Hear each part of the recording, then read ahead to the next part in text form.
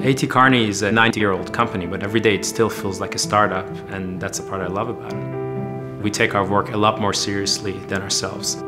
Some of the closest friends I have now are actually my coworkers, so I look forward every morning to go to work. I joined A.T. Kearney in São Paulo, Brazil. Over the 12 plus years that I've been with the firm, I've had a very individualized career path.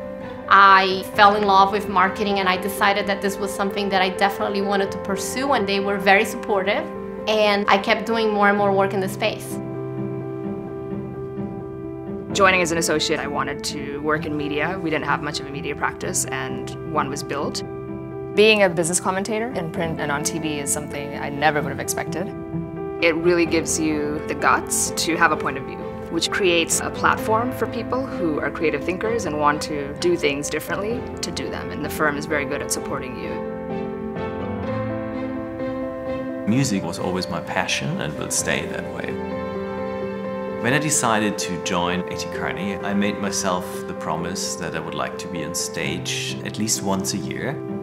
I had the idea to create and develop a concert series where all the proceeds are going to save the children. After proposing it to a group of partners, they said, yes, we're doing it and sponsoring it. When I was evaluating which firm to join, the person who was helping me really understand what A.T. Kearney has to offer recognized from my resume that I'm a big soccer fan. There's a World Cup that everybody from all the offices of A.T. Kearney goes to one city and competes against each other in soccer. And I think that was it, that sold me to it.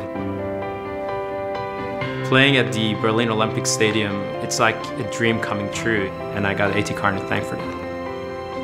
The firm has been very accommodating to my personal life, but also where I am professionally. This is absolutely exciting times. During my musical career, I played at various places in the world, but never at Carnegie Hall.